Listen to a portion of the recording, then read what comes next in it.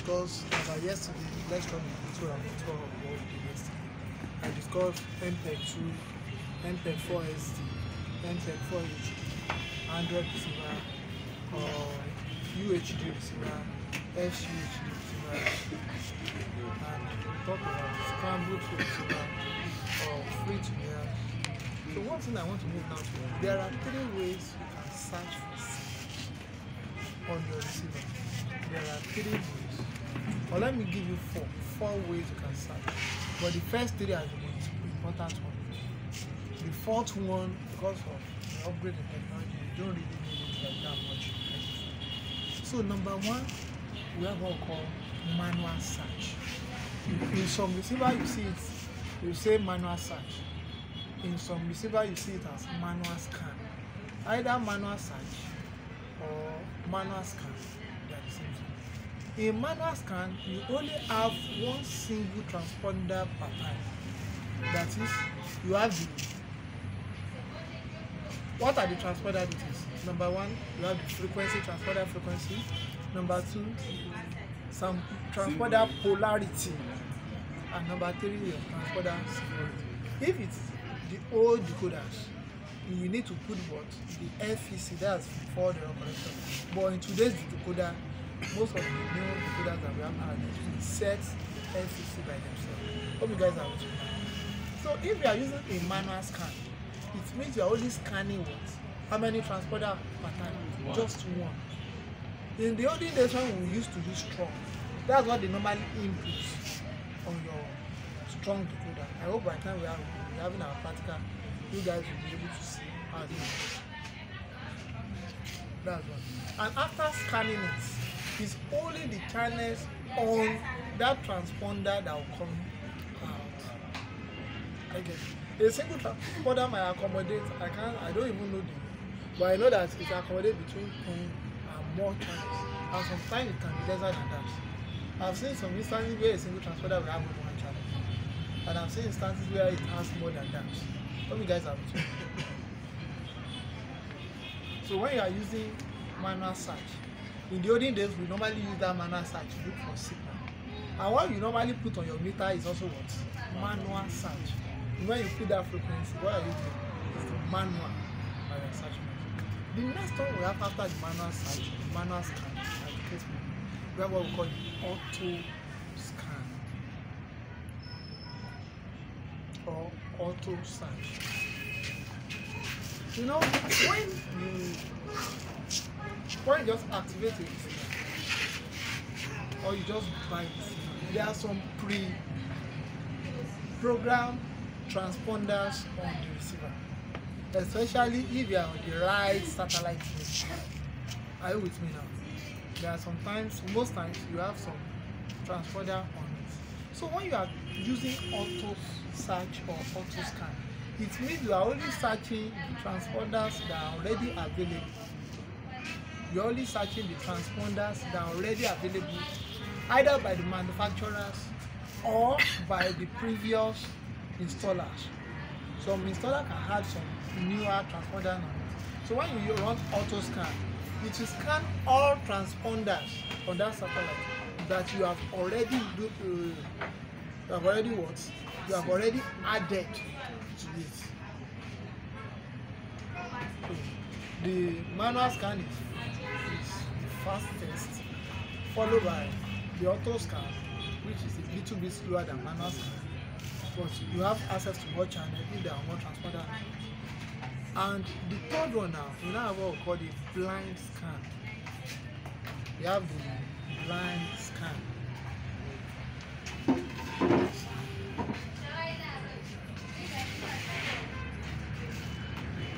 So in blind scan now, it will scan all available transponders. The blind scan will scan all available transponder on that position in the space. Like you have seen the signal now, one signal now, just now. And I do blind scan. All the transponder that is available at that place where the dish is facing, it will do what? To bring them out. That's number 1. After bringing those transponders out, it will save it on your receiver. That's number 2. It will now add all the channels to what? To your receiver. That's number 3. So it's fair. What blind scan does is that it's like a blind person looking for something. Try to search all. After searching all, it will bring out the available transponder and put it on your receiver. So after putting it on your receiver,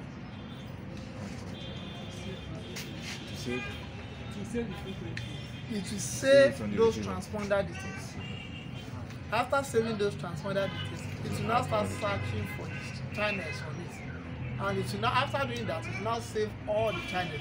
So it search for the transponder, add the transponder, save the transponder, add the channel, and save the channel. That's one of the major reasons why blind scan normally takes longer time. Although thank God for the new decoders that we have nowadays, it doesn't take much like old decoders. And another disadvantage of that blind scanning, if light goes off without your scan reaching 100%, you do what? You start all over again. If it doesn't get to 100%, if light goes off and you start all over once, all over again from the beginning. You know, in auto scan, just scan and come out. It will start what is already there. It's not adding any new one, any transponder. Just only bring out the channel. And one funny thing is, in some instances, you will notice that there are some channels here, especially those free to air decoders, and you now delete the transponders. The channels will be there, but you have deleted the transponders on the antenna setup. What do you think will happen? It's not sure. It's not sure at all. So what will you be writing if it's not sure? It might not. Scramble means it's a paid channel. No signal or no audio or no video. Are you guys?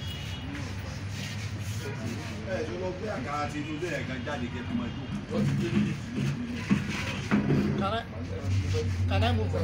The third one that we have what we call PID scan. PID scan. We have what we call PID scan. Under PID, we have the VID, that's video identity. We have the AID, that's audio identity.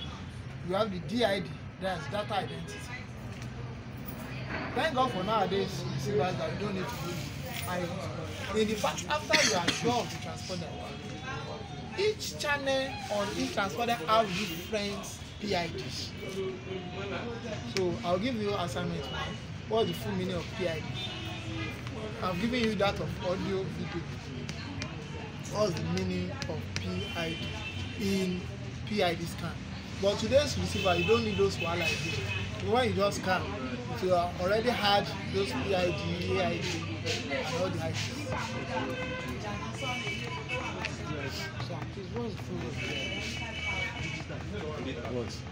Video. data identification? Okay, DID. If the signal is a data signal, meaning that there is no video, no audio, it's only data, it's only have DID. If the channel, if the transponder is only a radio, you know we also have radio on satellite, radio over satellite, it will have only what? AID. But if it's a video, it will have both A, D, and V. Have the three. But if it is, I'm listening. If it is only audio, it will have AID. If it is a data service, meaning it's for internet, it will have DID. But if it is a channel, a video channel, it will have both A, V, and D IDs.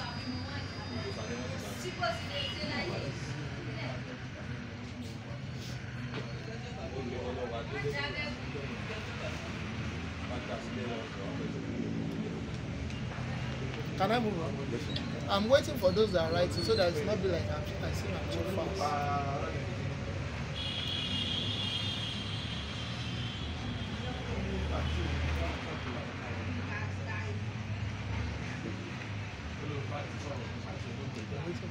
All three dice are tried. So those are the informations that you need for what? For your receiver.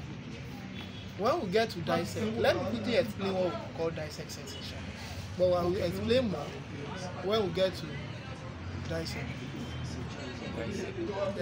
I've told you yesterday now, digital satellite radio.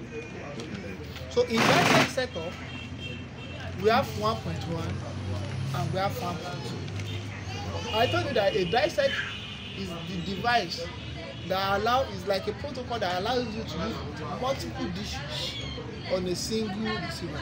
That's why in some places you go to, for few people that visited my dad's house, you know that you have like 4 dishes, is it 4 or 5? And you have just 2 DSTV and switch. When I was still young, I used to, anytime I know that I have an information what to do, like a new satellite comes out, I'll go and search it. After searching it, I've had it.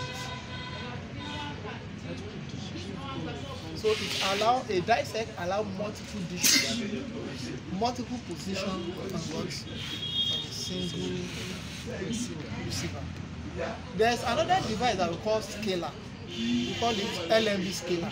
LMB scaler is a device that you can put on your dish, and you can use multiple LMB on a single dish. Although we don't normally encourage scaler like before. Do you know what? The moment there is a small shift in the old dish like this, all the signal go off. But you know, if you're having 2 or 3 dishes, it's only 1 or 2 that will go off. Except village people are after you, or the person has offended somebody, and you decide to go and check all the views. And you know that in future, the more the satellite position that you are facing your dish, the more channels you have access to. You have a question? For the Skylar, what's the objective of using 4 LNBs or what? So that they can have up to 4. So 4 different satellite positions. 4 dishes. Like No, just a single dish. You now use it. 4 LNBs.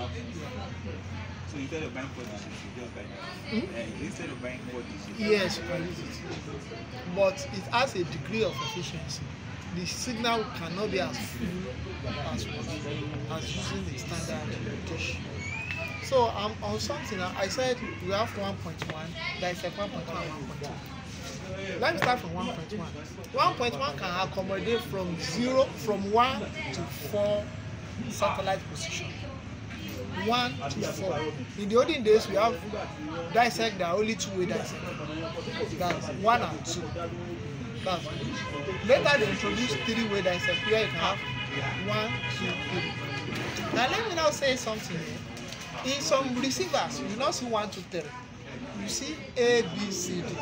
So A is corresponding to 1. B is corresponding to 2.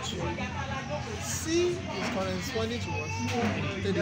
And D is corresponding to 4. Meaning that you can use 4. What does that dissect do?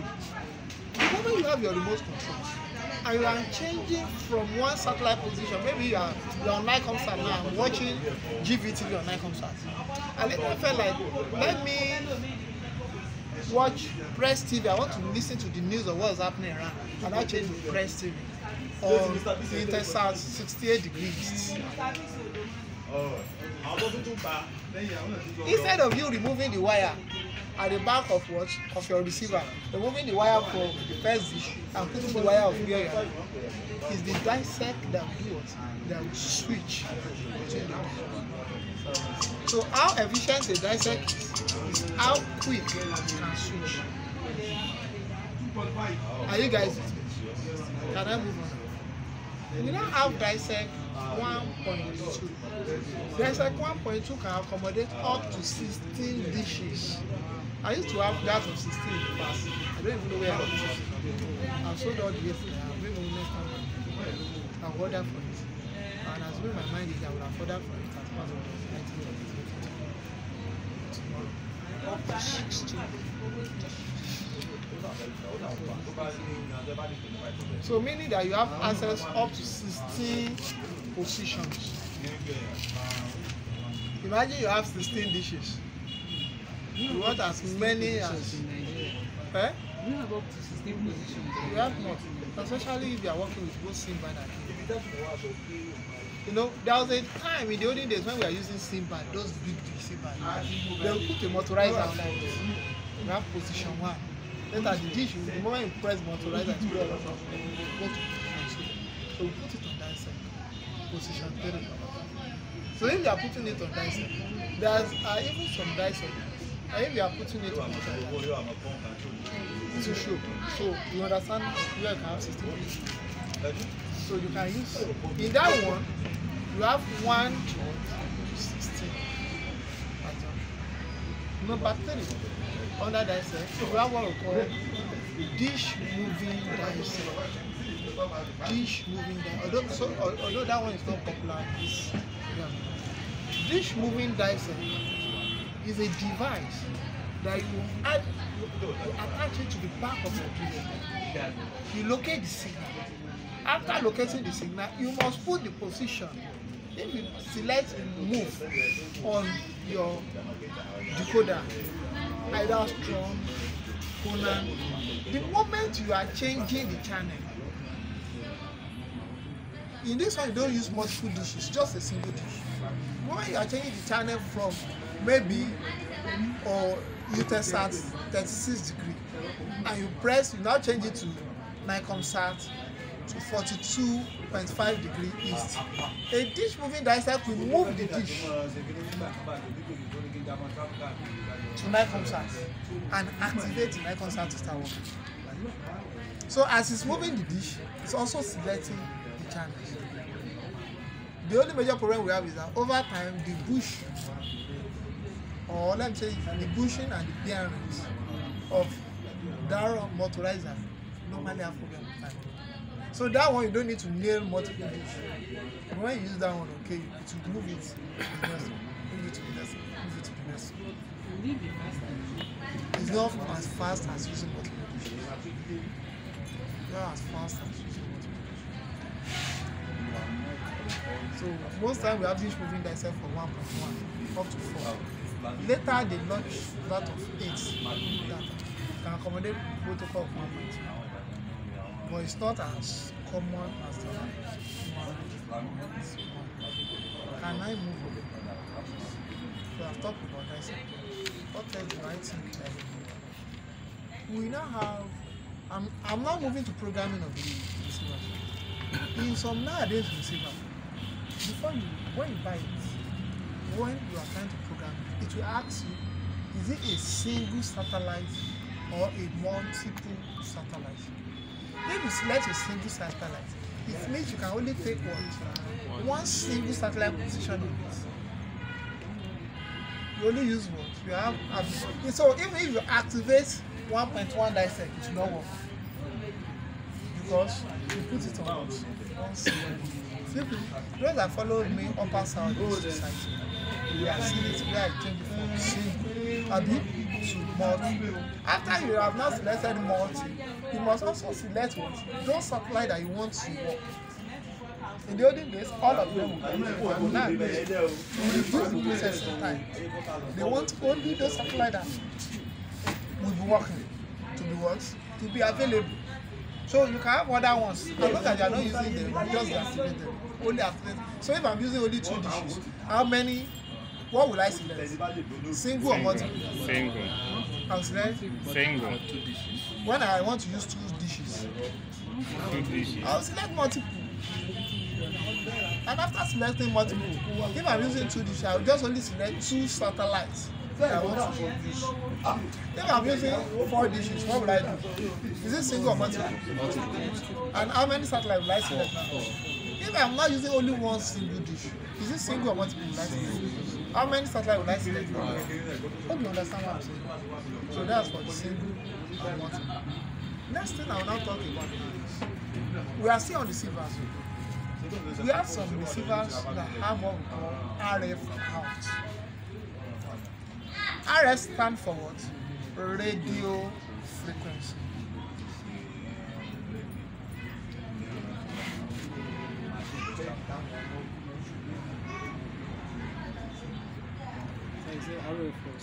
RF out.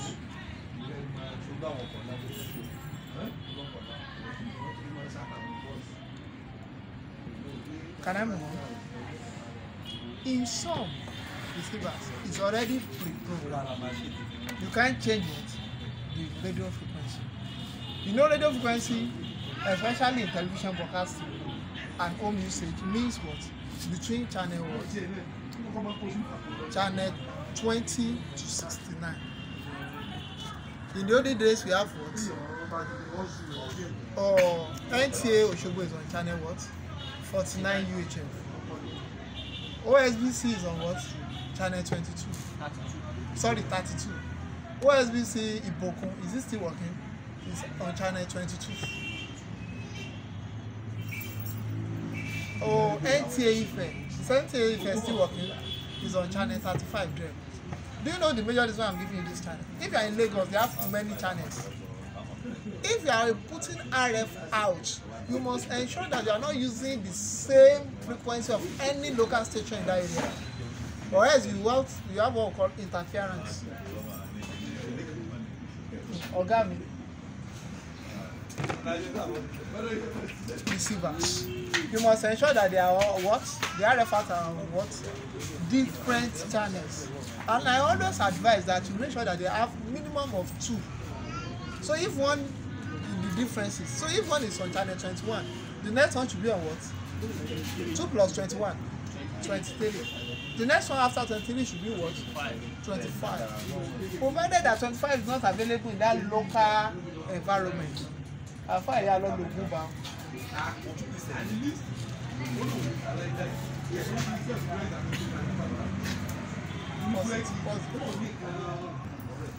you guys getting what I'm saying now? So in some receivers, you can't change it. It's already pre-configured. In other receivers, like the old DSCB receivers, you can change the Zappa 1 and the lower model. You can change it. The pre-configured one with it will be channel 63. So you can change it from 63 to other channel number. Hope you guys are following me. There are some receiver that doesn't have RF out. Any receiver that doesn't have RF out, it means you can't use the RF out. When we get to other components, I'll now explain what you now use. You know, you can have some client that will tell you that I want to be watching it in my home. What they are watching is sitting room, I want to watch it in my first room, second room, and third room. They are called extension.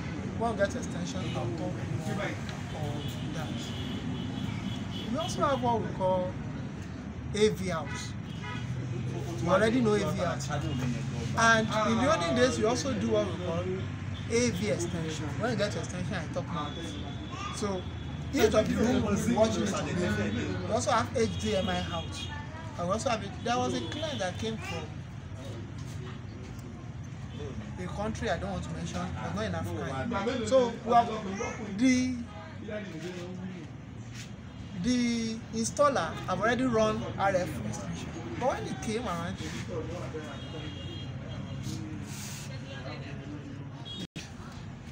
he discovered that RF is not as sharp as what he wants to do. It's not as sharp as what he wants to do. So he now said we should do HDMI extension. So each of the room will maintain what? The same HD quality. When we get to extension, we talk about that. Can I move on? Do you have any question on receivers? Some receivers will always have their PSU out, meaning their power supply, like the latest DSTV. So that if the power burn, you can easily do what? Buy another one and change it, replace it, or repair it. The ones that used to have this inbuilt power, if the power gets spoiled, it will affect the panel.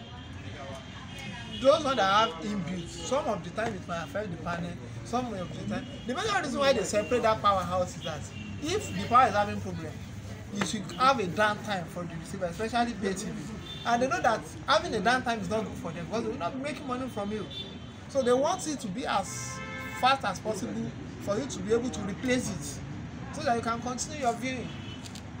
So it's only when the internal component has serious problem that's when you have downtime. Can I move on now? So I've discussed everything I want to discuss on receiver. If you have any questions on receiver, you can raise it. in the absence of no question, we have what we call the RC. That's the remote control unit. And everybody knows what you use your remote to do. You use it to operate your receiver at a distance. And most of the time nowadays, when you want to program your receiver, you must have the remote control.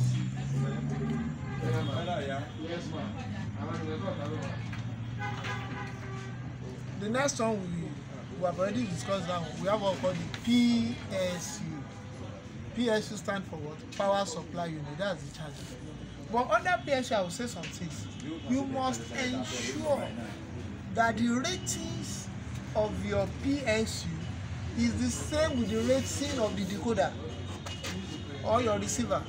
You know, in some instances, you see some receivers, they will put 12 volt, 1.5 amps. If that receiver gets spoiled, what should you use to replace it? 12 volt, 1.5 amps. If you now go and replace it with 12 volt, 2.5, it should work. But that decoder will not last because you are sending out more amps than what you need. And in some instances, there are some receivers in the past from MultiChoice that they are 12 volt 2 amps. If you want to replace it, you must replace it with 12 volt 2 amps. The same MultiChoice that have 12 volt 1.5 also have 12 volt 2 amps. One thing you will notice, when you are supplying under current, under power your receiver, after some time, the receiver will start. It will be restarting itself. After some time, it will be restarting itself. When you start experiencing that, it might be as a result of the PSU. Sometimes it might even be losing the signal and the signal will be coming back. Although it's not only the PSU that causes that of the signal, but the PSU can be part of what is making your receiver to lose signals as well. Can I move on? Then we have our visual cables.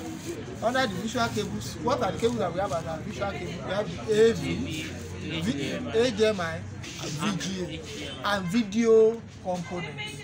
AV, video components, HDMI, and what? VGA. Mostly video components and VGA has been what? Mostly has been discontinued. I thought you mentioned ARC HDMI to the last. I'm still coming. They have not yet introduced that one in Nigeria. By the time we start having ultra high definition receiver in Nigeria, we introduce just extend it down. It's not yet available. We have what? ARC HDMI that can transmit UHD signals. Yes, sir. The mount of the ARC HDMI, is it the same type of mount as the It's HDMI? almost the same. If you put normal HDMI there, it will work. Because I saw in TV that it was inscribed on the port ARC ARC HDMI. HDMI, but it's the same thing. It looks the same, but the numbers, the configuration is a little different. And the speed of data in the cable is also what? It's also faster. Then for audio, you have your AV and your optical cable. Especially most DSTV explorers still have optical cable, which you can connect to your soundbar. So when your girlfriend comes, or the girlfriend of your client comes, you know, like somebody was saying yesterday that he bought an earpiece and was listening to music, and as they were beating, the sound was changing. He was thinking that the earpiece was spoiled, but it was the way they mixed the beat. So you want to maintain the same fidelity as the same way to use optical, and it's very expensive. Can I move on from there? Then you have your monitor or your TV screen. In Africa, particularly Nigeria, the two formats we use is what? PAL and Auto. PAL and Auto. Meaning that if they bring a receiver from outside Nigeria, although HDMI, thank God for HDMI nowadays, it switches itself. If it is, I remember one of my friends brought a TV from Malaysia, and the TV is SECAM. You know, we have SECAM, we have NTSC, and the TV was showing black and white. TV of over 2 million showing black and white. He was planning to buy normal DSTV then, AV. It's because of that he bought an DSTV Explorer that was what? That's HDMI. What you guys are respect. So the one we use in Nigeria is PAL and Auto. Anything outside that, Then the voice format also. In the voice format, we have the I and B. In some, that's why in some receivers you notice 30 minutes. we have